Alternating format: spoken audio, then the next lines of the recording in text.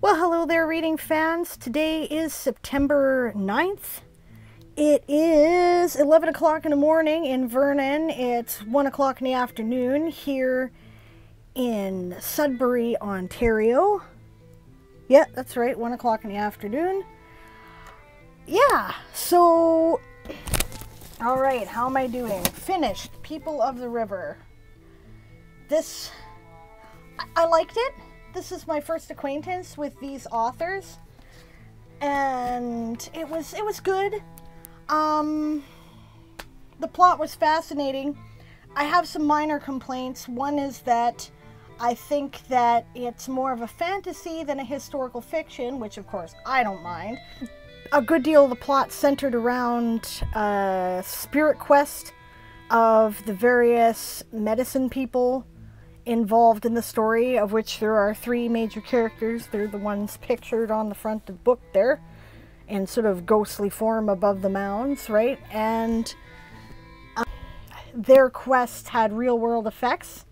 So for that reason, I would qualify it as a fantasy or perhaps magical realism. Good book. I could have used a lot less description of what necklaces the friend of the major warrior who was part of the plot were wearing, because that got tedious and slowed down the book after a while. And I have to say, especially since I was reading this for a reading challenge and my time was limited, it was kind of irritating in that respect. It's a 400-page book. It probably could have been 275 with a little less description going on that didn't, help the plot any at all. But, I mean, the plot itself was good, and it was a really riveting story that held me on the end of my seat for the last 100 pages of it. There was a lot of build up to it, but it was good.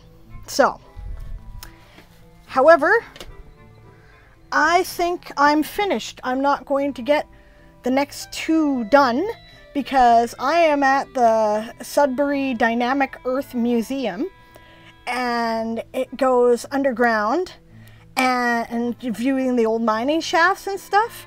And the next tour is in an hour, so I'm most likely not going to get my Jack White book done today, which I did start, but yeah, it's not likely to happen. So I'm going to fill out what's left of my bingo card now.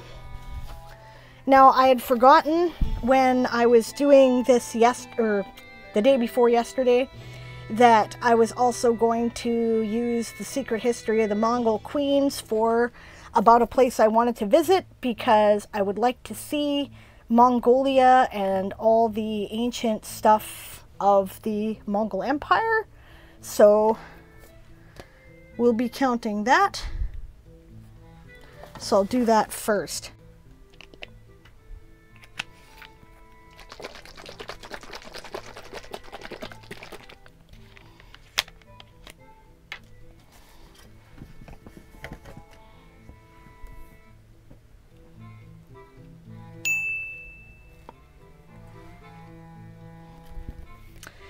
And People of the River counted for has a First Nations protagonist.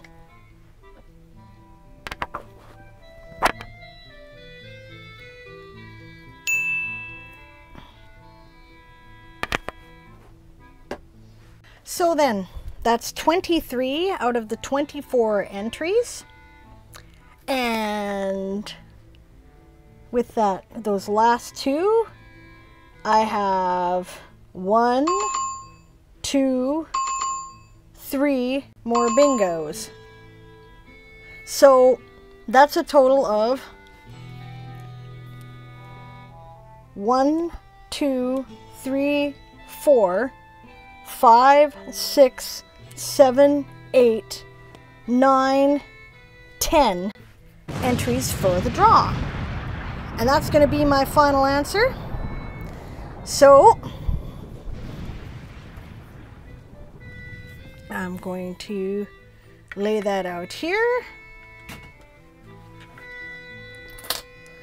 And I'm going to take a picture of it with my cell phone.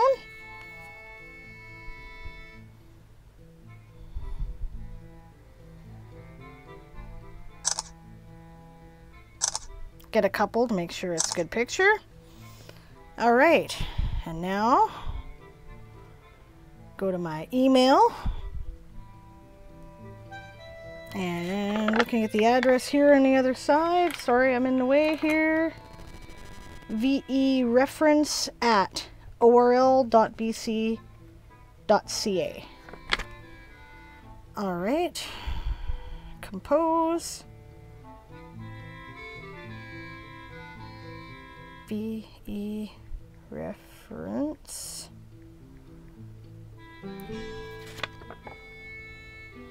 Just to double check, make sure I got it right.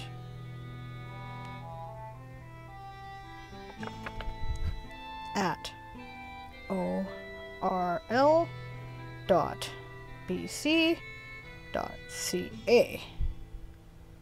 Subject.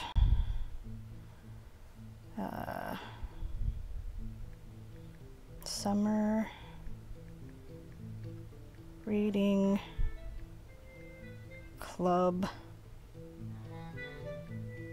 entry.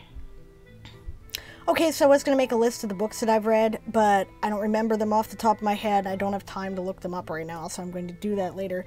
What I said instead was, I've documented my experience in a video log on my YouTube channel if you need to know the books I've read. My channel name is Sable Aradia.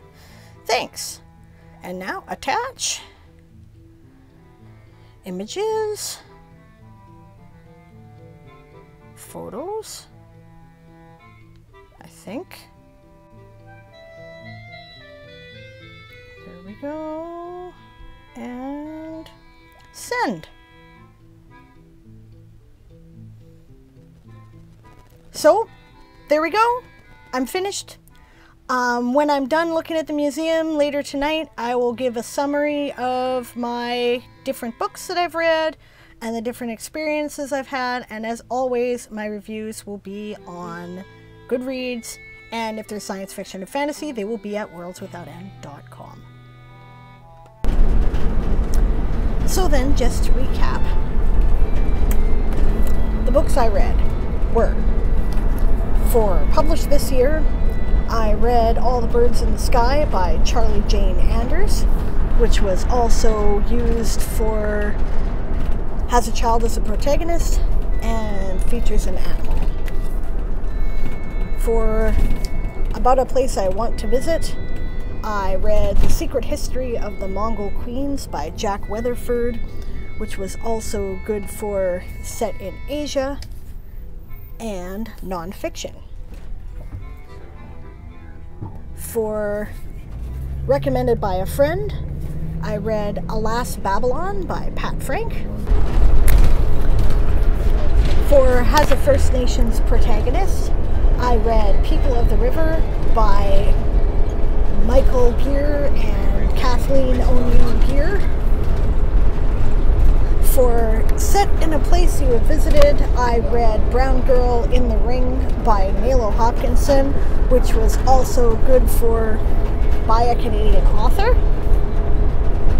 For a book with a one-word title, I read We by Yevgeny Zamyatin, which was also good for in translation. For a graphic novel, I read Bio Booster Armor Guyver by Yoshiki Tokeya.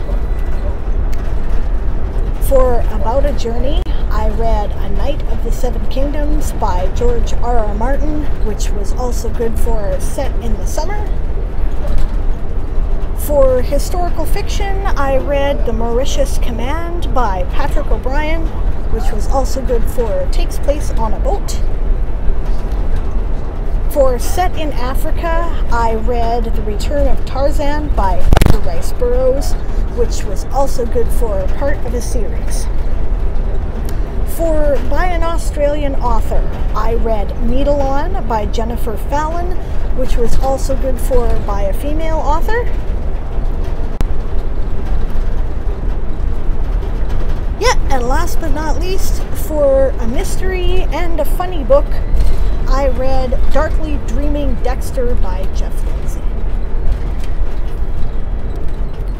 I did not succeed at set in the Okanagan or by an Okanagan author. I was maybe an eighth of the way through The Guardian by Jack White when my time limit ran out. So,